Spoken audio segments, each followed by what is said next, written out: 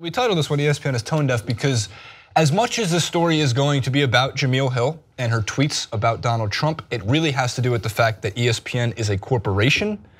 And one of the things that actually our Young Turks main host, Cenk Uygur, talks about all the time, and it's important to note, is that corporations aren't people, and you have to stop looking at ESPN as a person. You have to ask who at ESPN instead of ESPN. We're gonna get into a whole bunch of topics. We're probably gonna have to trim out one piece of this clip for Pluto, and if you wanna watch the whole entirety of it, because we know it's gonna run long, go back to the YouTube page and make sure to click here or there or something.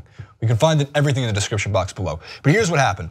Long story short, Jemele Hill sent out a series of these 5 tweets. Donald Trump is a white supremacist who has largely surrounded himself with other white supremacists, continues to say. He is unqualified and unfit to be president. He is not a leader, and if he were not white, he would never have been elected. This all, by the way, on September 11th. Donald Trump is a bigot. Glad you could live with voting for him. I couldn't because I care more than just myself. She was going back and forth with, as you can see, a couple of other people. The height of white privilege is being able to ignore his white supremacy because it's of no threat to you. Well, it is a threat to me. And lastly, she calls out the people asking if they know the difference between Twitter and TV because of what she was saying on Twitter opposed to what she was saying on her show. ESPN then felt the need to send out this statement. ESPN statement on Jemele Hill. The comments on Twitter from Jemele Hill regarding the president do not represent the position of ESPN. We have addressed this with Jemele and she recognizes her actions were inappropriate. Before I throw it to you guys really quickly, it's important to note that Clay Travis took this information and literally jerked off to it. Rick, Francis, your thoughts on Jemele Hill and ESPN. Very valid point. It's a fair point. So, Clay Travis is a trash human being. Oh man! By the way, quick point. So you know on the same day that Ted Cruz was found jerking off. I get it. You know my political stance, right? But here's the thing. I'm not going to go overtly political on this and say one thing and the other. I'm just going to call out that ESPN has no idea what they're doing. Like they literally don't. It's almost like they're trying to pretend, not that they're leaning left, that they just have some sense of morality and are trying to appeal to both demographics. Because we know that they fired a guy in the past who compared Obama to Hitler, and then rehired him because they wanted to be like, wait, we got to try and appeal to both sides, So we'll hire him back just so that he can come back and we can show that racist uncle demographic can still have something to tune into. But then when someone comes out with an opinion towards President Trump, it's like, okay, well, we need to discipline her so that they can see that we're not leaning one way or the other. Whereas I've talked about many a times, it's no longer a choice anymore. Like the political climate in this country is either you're going to choose a side. You're going to choose and you stick to your guns. Like politics and sports are not separate. People that say it are so stupid. Like the point that people should not be bringing politics into American football by taking a stance during the national anthem. Okay, well, if you want to remove all politics, remove the national anthem, remove the militarization of the NFL, remove the saluting, remove all of that, because that's all politics, by the way, just in case you forgot. Remove everything and have no one say anything about politics. You can't just have one side and not have someone else voice their opinion.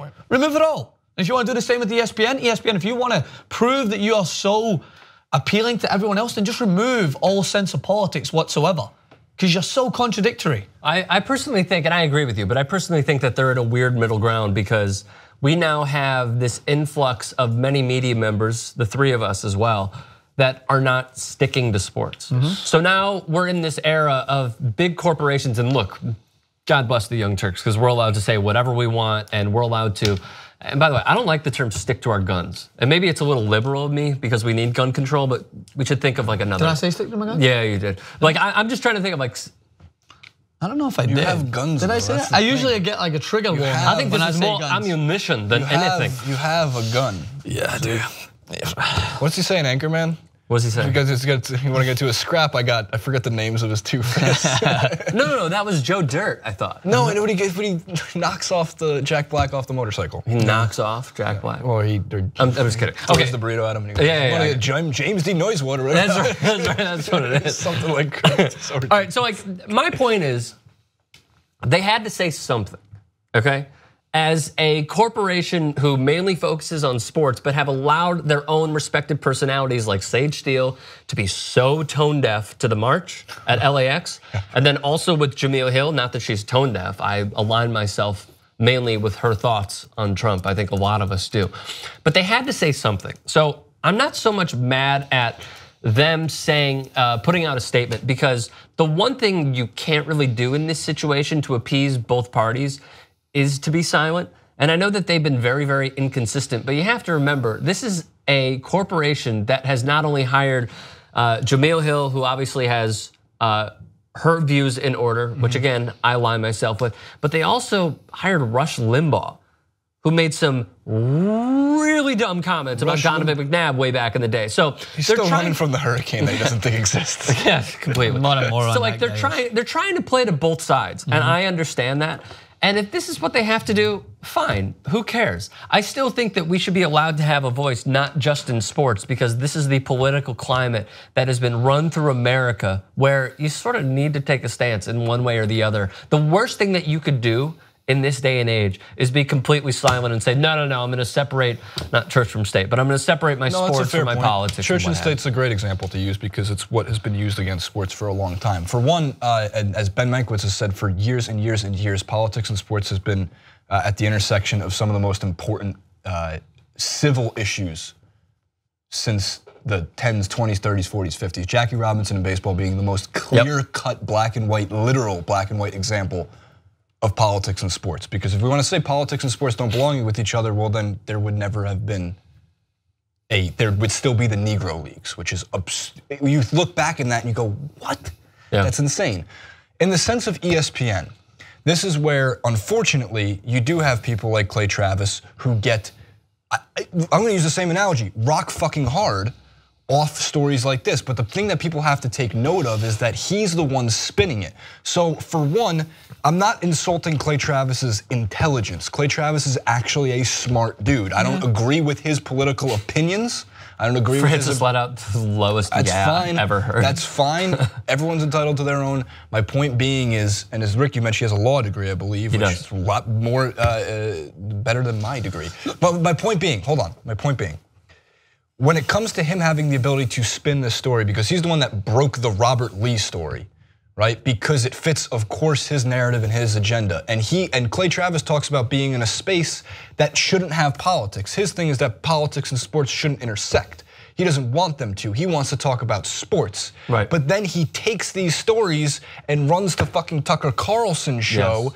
Yes. Same with Whitlock. Same as Whitlock. You are being a giant hypocrite by saying, nobody wants to see politics in sports. We don't want to see politics in sports, but ESPN and all of these other players that turn into this liberal bias towards it is what's purging ESPN subscribers. No, wrong. ESPN's base audience is the same as Real Time with Bill Maher, has a clear-cut older demographic, and it's purging subscribers because people like us will give you sports commentary for free on a medium that people will go to under the age of 30. So why the fuck would anybody pay $9.33 for the ESPN channel aside from watching live sports? Right. They don't. They shouldn't, because it's a scam where you can go online and get your highlights, or you can go online and get your commentary. So the idea that you have some people taking and spinning these stories, and you turn on Fox News and you see Tucker Carlson talking to Clay Travis about ESPN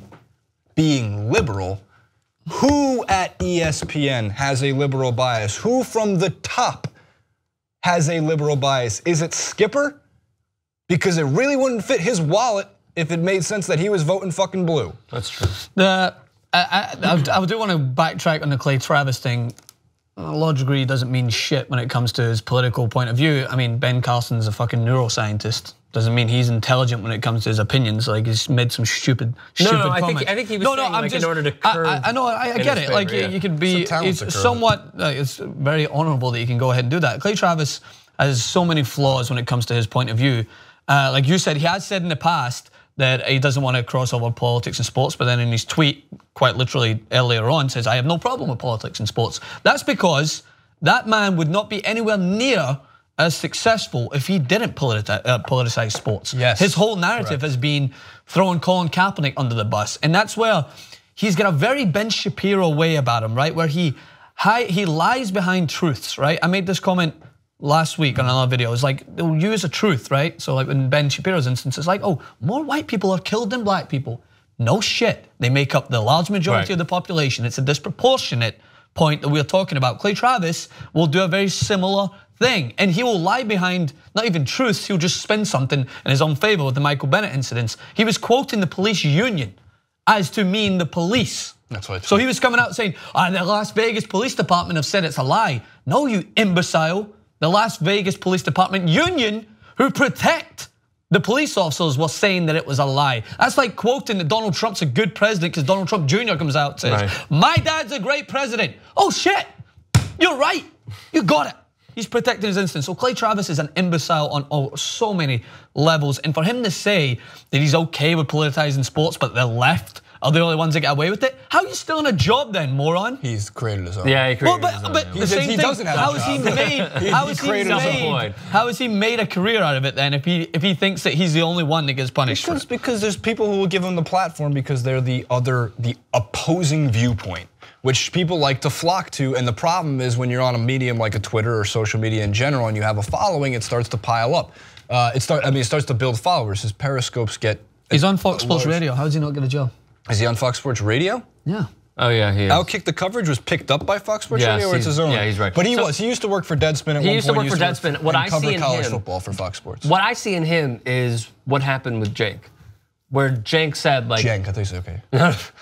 Cenk. It's like Jake Tapper. So like Cenk in the day, and he said this on the record, like he used to be Republican.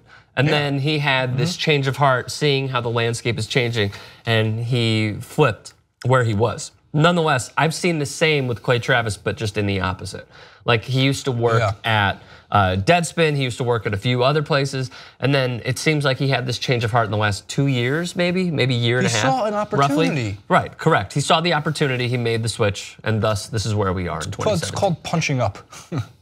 Sure. You're taking a shots at ESPN, the worldwide leader in sports. Yeah, it's their own fucking slogan, but there's a reason. They're in it to make money. If you want to read the best actual take on ESPN, and this is not even in regards to Jemele Hill, it's from about 6 months ago. Will Leach, who was, I think, the founder of Deadspin, he does Sports on Earth. He just released, I tweeted out yesterday saying spot on, the 10 reasons why ESPN is like losing their subscribers, and it has nothing to do with an actual liberal bias, even though those who want to spin it that way will use that to influence those who are watching that specific person. The Whitlocks of the world and the Clay Travises of the world, and for whatever reason now, the Tucker Carlsons of the world.